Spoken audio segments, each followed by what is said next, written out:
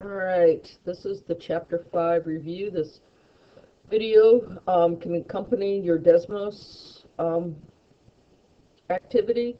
You really want to make sure that you do that desmos activity before you take the test. Kind of a warm-up. Which adventure are you?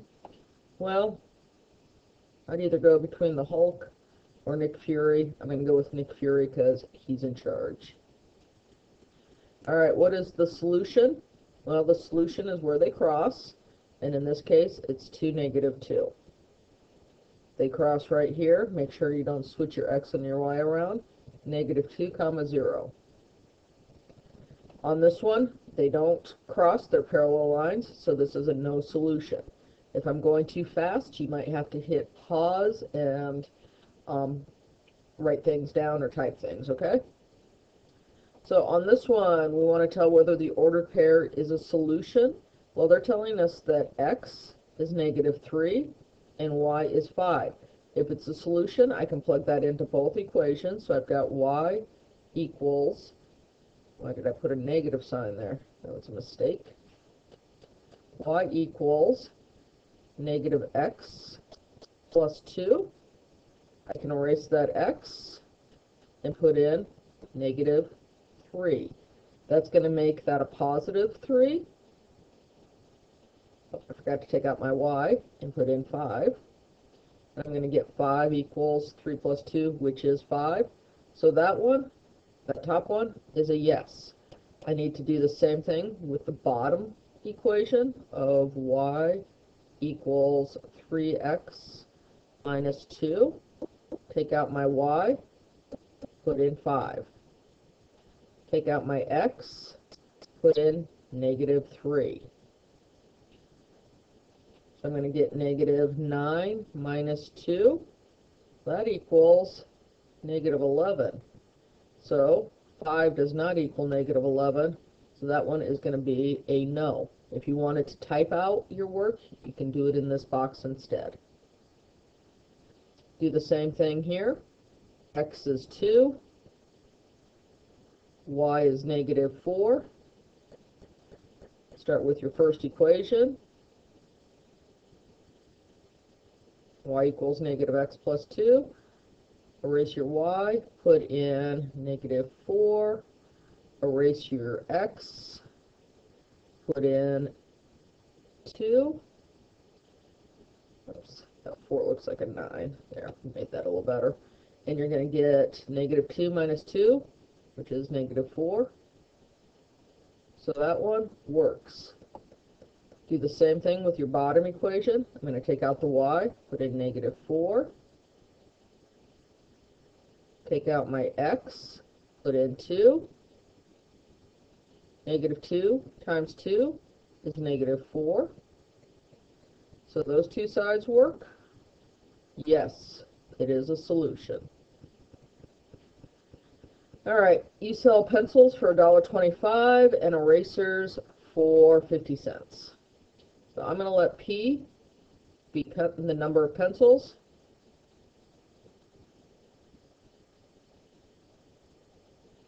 And I'm going to let E be the number of erasers. So I defined my variables. You collect $20, selling a total of 28 items. You want to write two equations. Well, the number of pencils plus the number of erasers has to be 28, because they told us we sold 28 items. Well, and then I made $20, and a pencil is $1.25. I have to move that over a little. An eraser is 50 cents, and that has to equal $20. So that is your two equations right here.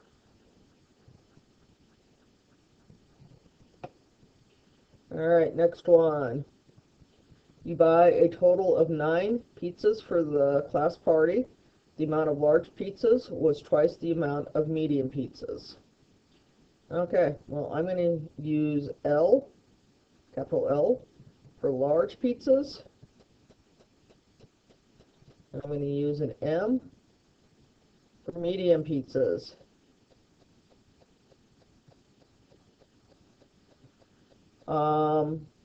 You buy a total of 9, so the number of large plus the number of medium has to be 9.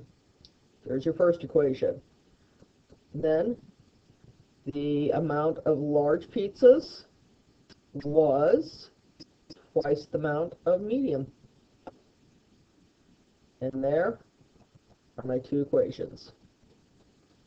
All right, match the system to the easiest method to solve. So we've got 3 ways. We've got graphing, and then we talked about substitution, and the last one that we did was elimination. So you want to use graphing if your graphs are given to you. So I've gotten 2 graphs. The graphs were given to me. Substitution, if you've got a y equals or an x equals. Well, right here, I have y equals. So that is going to be substitution. Right here, I have another y equals. So that's going to be substitution. Elimination, you want to use that when your x's are lined up, your y's are lined up, and your numbers are lined up. So that one is elimination. That one, my x's, my y's, and my numbers are lined up. So that one is elimination. And then you can check and see if you got them all right. In class, we did this one by yourself, but we'll do it together right now. Graphing, they're given to me. Elimination, I have either an x equals or a y equals. In elimination, my variables are lined up over each other. All right, we want to solve this by substitution. That means I want to plug that top equation into the bottom equation. And it has a y equals, so I'll plug it in for the y. So I have 3x minus 2. And here's going to be my substitution. Y equals 21.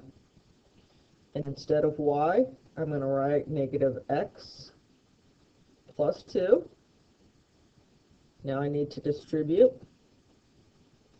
That'll give me 3x plus 2x, be careful of your signs, minus 4 equals 21. Combine your like terms. 5x minus 4 equals 21. Add 4 to both sides.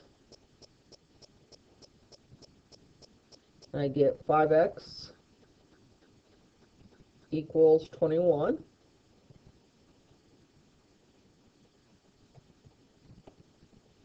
I did add 21 plus 4 is 25. Divide by 5. X is 5. Well, now I need to know what y is. You can plug it into the top or the bottom. I'm going to plug it into the top. Y, I'm going to take out the x, put in 5. And I get negative 3. So my solution here is x comma negative 3. Let's try another one.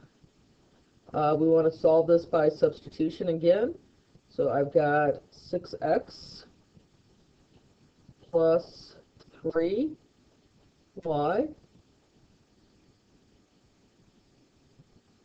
Isn't that the one we just did?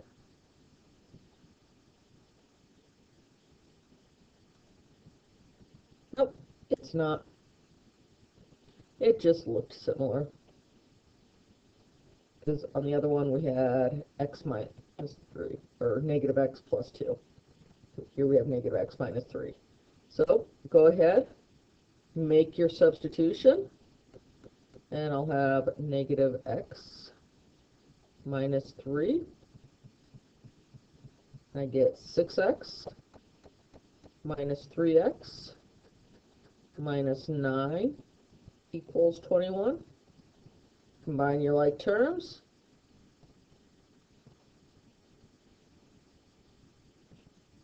I'm going to do this one mentally in my head. Add 9 here and here, and I get 3x equals 30. X is going to equal 10. Now we need to know what y is. Y is negative x, which is going to be negative 10, minus 3, negative 13. So my ordered pair, and I have to give it as an ordered pair, is 10, comma, negative 13. You have to have parentheses. All right, this one is going to be elimination because my variables line up over each other. So I've got 3x plus 2y equals 7, and negative 3x plus 4y equals 5. I'm going to line them up and then add them together. 3 and negative 3, that's 0. 2 plus 4, 6y. 7 plus 5, 12. Y is 2. Well, now I need to know x. Doesn't matter, but I'm going to choose the top one. And we'll do that in orange. I'm running out of room a little. 3x plus 2 times 2 equals 7. 3x plus 4 equals 7, minus 4 from both sides. Divide by 3, and you get 1. So my ordered pair is 1, 2. I'm thinking substitute or elimination again, because I have 3x minus 2y equals 5. And x plus 2y equals negative 1. Add them together, and you're going to get 4x equals 4, or x equals 1. I'm going to plug it into the bottom equation this time. 1 plus 2y minus 1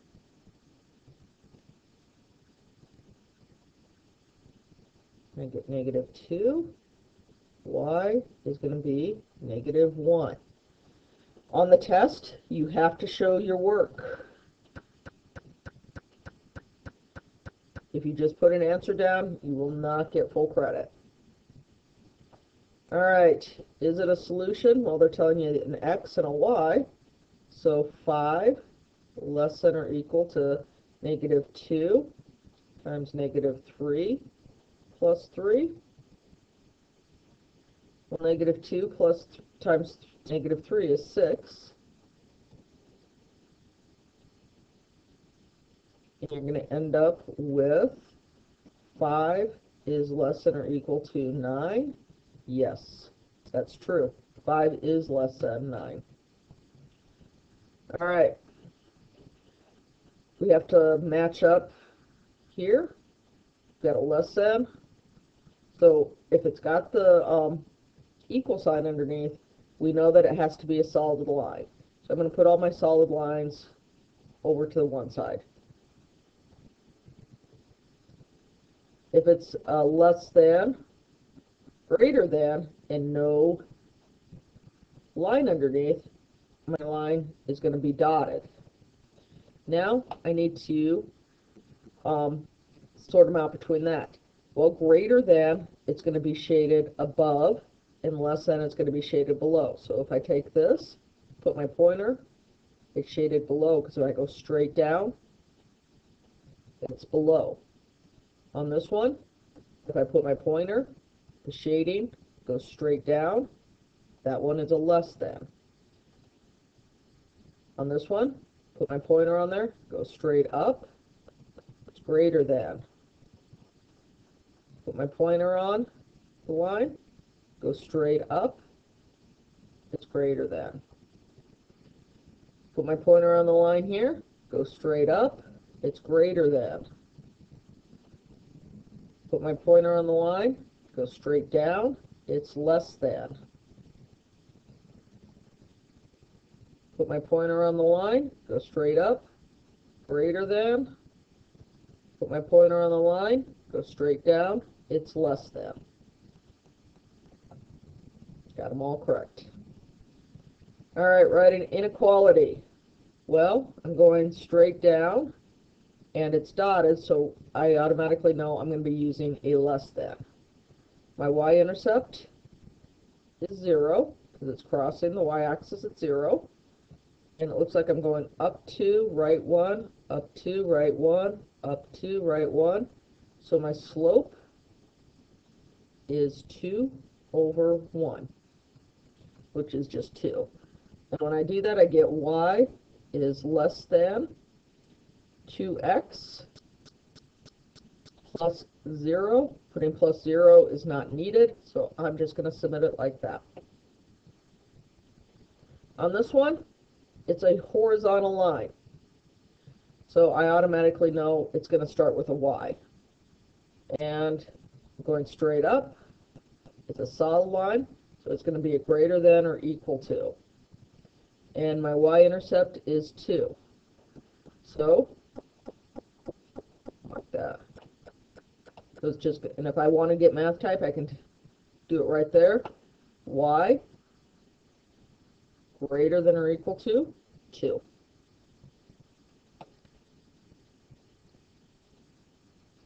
Write an inequality to match this one. Okay, well, first of all, I'm going up, and it's a solid line, so it's going to be greater than or equal to. My y-intercept is -3, and my slope is right 1, up 3, right 1, up 3, right 1, up 3. So, y is greater than or equal to -3x, and my slope, rise over run, my rise is 3, my run is 1. Oops, I messed up right there. There shouldn't be a negative sign. Sorry.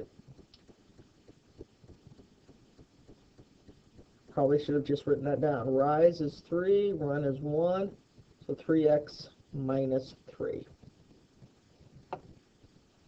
Want to double check something really quick? Oh, we're good. All right, matching inequality. Well, on this one, it's lower, going straight down, and it's dotted, so it's just going to be a less than. My y-intercept is 2, and my slope, up 1, left 1. And we're going left, so my slope is going to be -1 over 1, or just -1. So y is less than -1x plus 2. And if you just put -x, that is perfect. All right, we want to tell whether it's a solution. Well, you're going to have to plug it in, both of them. So they're telling us x is -1, y is 3. 3 greater than or equal to -1. Well, 3 is bigger than -1, so that's a yes. Y is less than 2x plus 5. Well, my y is 3, less than 2x plus 5. And you're going to get -2 plus 5. 3 is less than 3. No, you'd have to have an equal sign there, so that's going to be a no. Is 0, 0 a solution? Well, here's 0, 0. Let's make it black so you can see it a little better. There's 0, 0. And it's not a solution because it is on the dotted line. So it could be anywhere in the purple region. It could be on a solid line, but it can't be on the dotted line because the dotted line is not part of the solution. So on this one, let's look at the first x plus 2. That's the blue line here. And as a greater than, they should have shaded the blue above.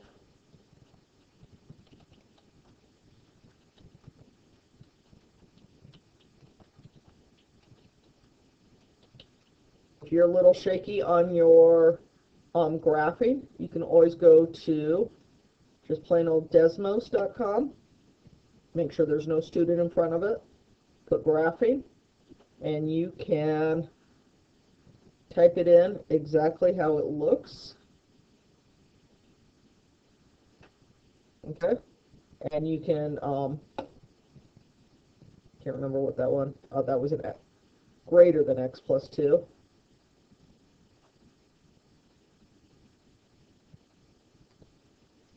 And you can see what it's supposed to look like. Okay?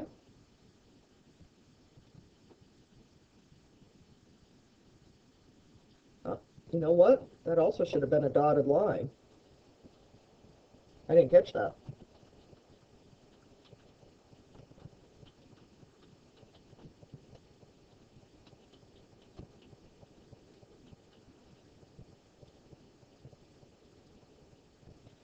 So on this one, let's just go to Desmos. I'm just doing a cut and paste right there. And we're going to go ahead and compare how they look. So this is what it should look like. And this is what they gave us. It looks like the dark region is right there. So it looks like, again, the shading is off. The blue should be below, and the red should be below. The red they shaded above. All right, let me know how you did. Again, you might have to go back and look at a couple of those problems. Good luck.